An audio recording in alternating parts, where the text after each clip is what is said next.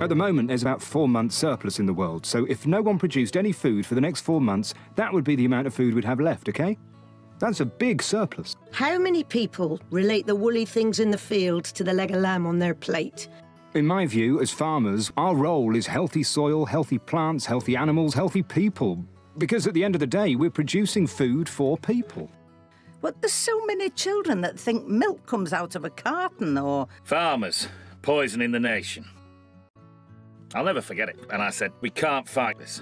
During this lambing time now, we could be putting 18, 20 hours a day in. You're custodians, we always say it. We're custodians of the land, yeah. yes. You get rid of one thing and then something else comes back to bite you. We are in a situation where we have unpredictable weather and unpredictable markets. But all this thing about passing on and continuation and, you know, once I'm gone, it's not going to be my worry, is it?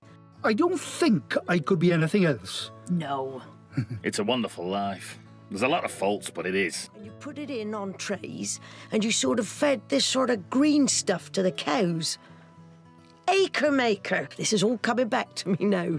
We're trying some quite different techniques in our cropping. And I mean, with the tractors today, a really top-notch tech, high-tech tractor, they use satellite.